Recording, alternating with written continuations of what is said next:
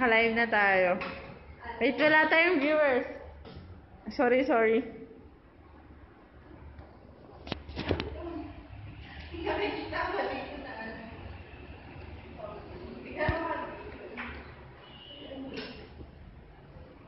And so guys, this is our aircraft instrument trainer. So yan. Ito yung EFIS natin. Tapos yung mga radios natin. Yan. Instruments natin. Yan. So makikita mo na wala tayong viewer. Makikita mo yung fan. Ayan. Kung saan papunta yung trainer natin, dun din sumusunod yung direction.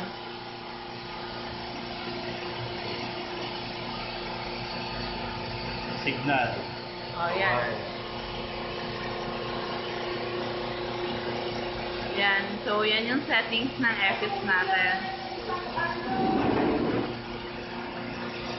Yan. Tapos dito yung transponder natin tsaka radio natin. 1, 2, 3, 400.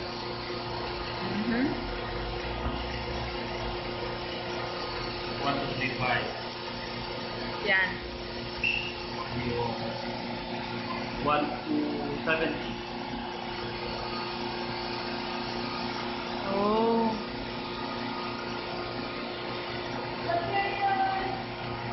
Ayan. So, ang cool, no? Ito yung instruments natin. So, makikita mo yung tachometer, yung bore, yung altimeter, yung VSI, yung artificial horizon, heading, turn and bank indicator, airspeed. Ayan. Ayan, tumataas. Ayan. So, habang tumataas tayo, may indicate din sa EFIS natin. Ayan.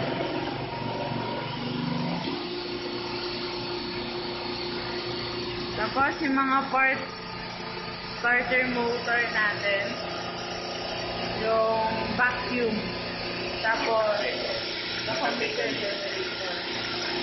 Umiilaw yung tatlong ilaw. Ayan, si Omi! Omi! Well, yan yung mga pinaghirapan namin. So, suction gauge mo, Yan. normal. Yan yung suction gauge. Yan. Hi mga AMTs. AMTs manonood. Yan. So, yan yung mga rewire ng mga Avionics OJT.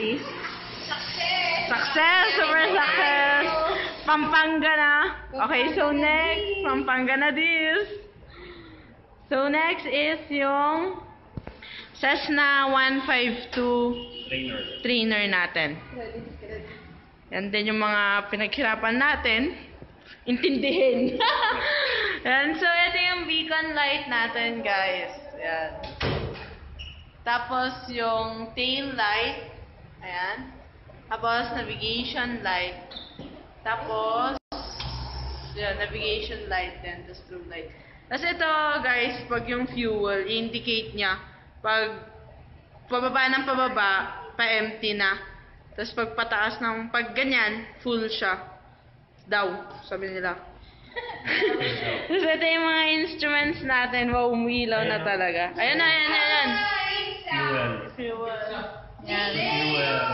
Yan o. So, pag tinataas doon, yan.